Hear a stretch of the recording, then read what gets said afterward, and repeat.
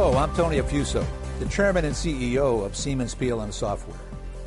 What you're about to see is an exciting breakthrough in digital product development that will have a far-reaching impact on the entire process of bringing products to market. I've been in the PLM industry for many years, and I've witnessed several major shifts in technology. And I have to say that we're now at the doorstep of the next big shift. But this one is different because it has the impact beyond traditional boundaries of PLM. This breakthrough is being embraced throughout Siemens as an invaluable innovation that will have tremendous impact on all aspects of product creation and even the realm of production automation. And now to give you his perspective on this exciting development, I'd like to introduce Helmut Ludwig, the president of Siemens PLM Software. Welcome, Helmut. Thanks, Tony. This certainly is an important breakthrough in keeping with the Siemens tradition of innovation. For 160 years, Siemens has been answering the most important questions facing our world. From lighting the darkness with the first streetlights, to identifying diseases before they even strike, Siemens has consistently delivered breakthroughs to solve the toughest problems. Today, Siemens has answered one of the important questions leading manufacturing companies are facing: how to deliver breakthrough innovations to a world that keeps moving faster and faster. A year ago, when Siemens announced the acquisition of UGS, we began to integrate UGS PLM software with Siemens Industrial Automation. Our vision was to unify the product and production life cycles, from the spark of an idea to the delivery of the product, thus uniting physical and virtual worlds like never before.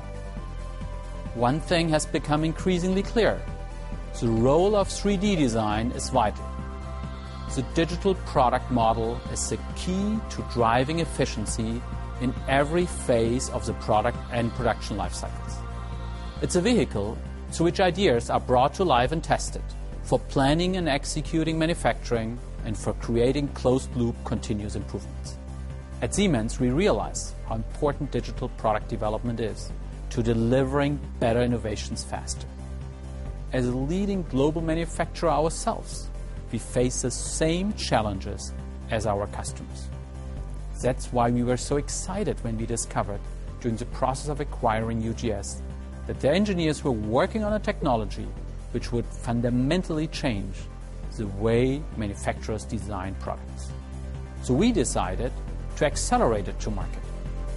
I'm happy to introduce Synchronous technology, a breakthrough in design that will help companies answer the challenge of delivering innovations faster than ever before.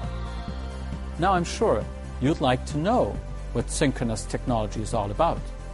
For this, I'm happy to introduce our Executive Vice President of Products, Chuck Grinstead. This is truly a major advancement in the way products will be designed. The force behind Synchronous technology is the same principle that's been guiding Siemens for 160 years. To understand the significance, it's important to kind of really walk through the history of computer-aided design, see how it's evolved. In the early years, designers built models directly with geometry, curves, surfaces, and dimensioned those into drawings. The geometry didn't include much context and certainly no intelligence. So working with these models was tedious, time-consuming, and especially when you tried to make a change, a real bother. Solid modeling, feature-based modeling automated some of the repetitive tasks of these first-generation systems. And of course, this automation brought forth a new wave of innovation, working with parameterized construction history. The construction history approach gave designers the power to parametrically modify the construction recipe of a model so you could build logic for anticipated change. The problem with construction history-based systems comes when that change wasn't or couldn't be anticipated. Complicated histories can be difficult to manipulate, really by even the author, but especially by somebody other than that author. In recent years, progress has been made in reducing the cost and complexity of working with parametric models. However, there's some significant limits to what one can do. One limitation is order dependence. Another is computational overhead. This is what brings us to the next breakthrough in digital product development. Engineers at Siemens PLM Software have created a new way to interact efficiently, intuitively, and directly with parametric history-based models, without being confined to the way the model was originally constructed. That's the breakthrough. This new approach to modeling instantaneously synchronizes engineering relationships, features, parameters in a much more direct, interactive paradigm. Synchronous technology doesn't require you to memorize the idiosyncrasies of a complex CAD system. It doesn't require you to be a programmer. Synchronous technology gives you direct control of your model, immediate feedback. Whether you're a designer, an engineer, a supplier, or anyone involved in the product development process, you'll benefit from this breakthrough in speed and simplicity. Finally, there's an answer to the tough questions users have been asking.